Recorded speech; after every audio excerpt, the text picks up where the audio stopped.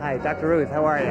Hi. Pleased to meet you. I'm very well. Hi. But I'm very concerned at the moment because last night I had unprotected sex with a ghost, and I'm worried I might have caused a phantom pregnancy, you know? You know what? What?